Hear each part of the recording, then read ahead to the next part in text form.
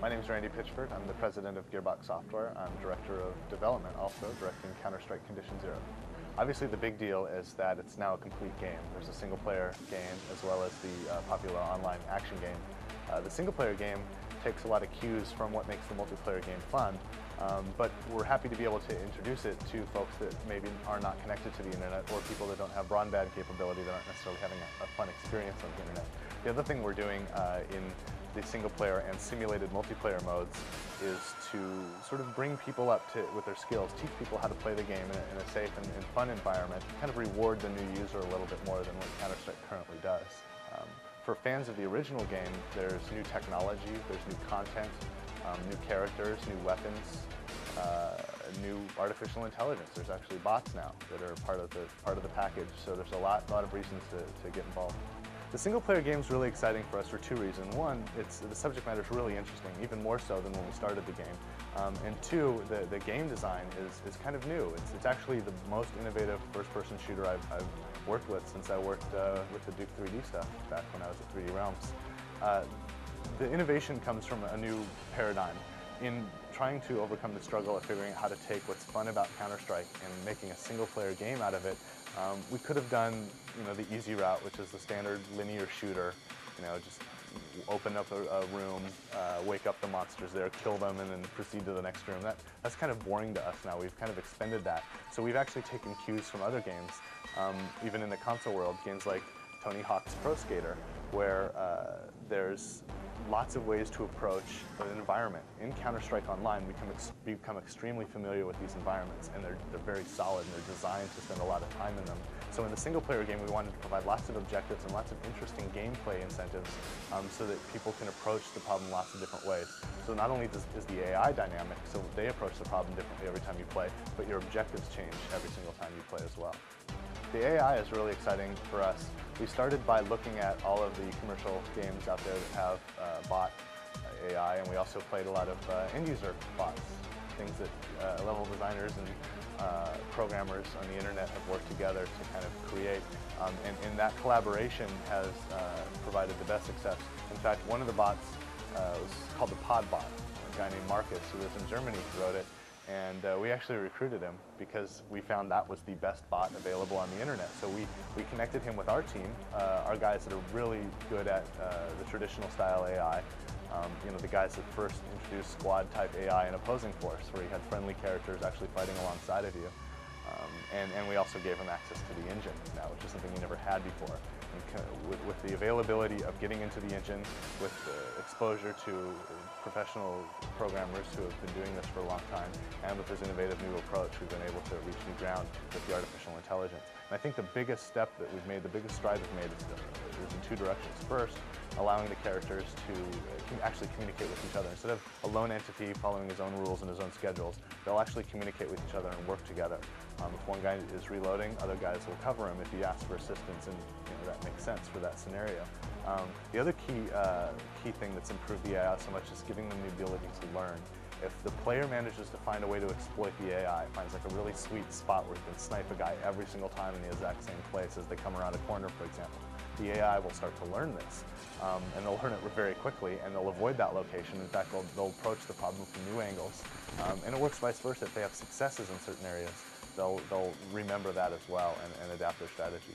In the gameplay itself, some of the objectives that you'll do are narrative-based, things that we may already be familiar with, like rescuing the hostages or defusing the bomb or assassinating this target. But some of the new objectives are really interesting. They're more about the fun. We found all kinds of different ways to challenge ourselves in playing the game, and we wanted to encourage that, and we've created objectives around that. So we'll do everything from defending a location where I'll get my squad together and hold this spot, and we actually adapt the AI so they'll now assault the spot in units, in squads, and that becomes a very interesting, like, hold the Alamo situation. Other times it's almost nonsensical, like run around the map and collect these 5 objects which are hidden in these locations. We try to apply context, so it might be briefcases with secret documents or caches of money, things like that. But for the most part, it's for a gameplay mechanic, and some of them are really extreme. Don't really have a lot of logic to them at all, just for the sake of the challenge. For example, complete this mission getting 3 kills with a knife. that's a difficult task in a lot of cases. Or complete this mission without reloading your gun. So now I have to defeat my first enemy with the clip that I've got, and make sure that when I kill my first target that I take his gun and kill the next one. I'm not allowed to reload if I want to achieve that bonus. It's kind of an interesting challenge. So we're able to encourage the player to think about playing the game in different ways, develop different skills, and use the full gamut of equipment and weapons that are available to them in the game, rather than just becoming comfortable and familiar with just one weapon that they use over and over again. As the squad leader, you're dealing with hotspots around the world. These include South America, where there's drug lords, and even the United States, where you deal with these militia extremists. Of course, you'll go to the Middle East, Arctic Russia, urban Europe, and even the Far East in Asian territories. And that's really exciting because it's kind of new environments for us. We've actually added quite a few new weapons to the game, added quite a lot of content, not just weapons. But the weapons are really exciting because a lot of the weapons we've chose to add new strategies and new tactical solutions to old problems in the game. Not flaws, but just tactical problems. For example, there's now a ballistic shield, which is a defensive device. I can actually absorb or repel all manner of small arms fire. So working in teams, I can have a sniper working together with a guy with a ballistic shield, and we can now have new lines of fire that weren't available to us, even in the classic Counter-Strike maps, and this presents really interesting new tactical situations. There's also new weapons like the Law Rocket, which this is an anti-tank weapon that's used as an anti-personnel device. It's really an interesting application for it. Some of the other weapons are great, like the M60 is very different from the existing, the SAW, the Para, because it allows you to really lay down suppressing fire. Obviously, it's wildly inaccurate if I try to run around with it Rambo style, but if I hunker down and I really go cyclic with that thing, it starts to become really accurate, and I can lay down suppressing fire. We've also added detail to the characters, to all the objects actually, so that you'll see in the characters there's an improvement of at least 75% in the polygonal detail and texture detail of these characters. But we've done it without sacrificing frame rate because we've also added a level of detail system. So if you're comfortable running the game, running Counter-Strike with your machine now, you'll run Condition Zero just fine, but it may look better for you if you've got nicer hardware, which is a nice thing to add.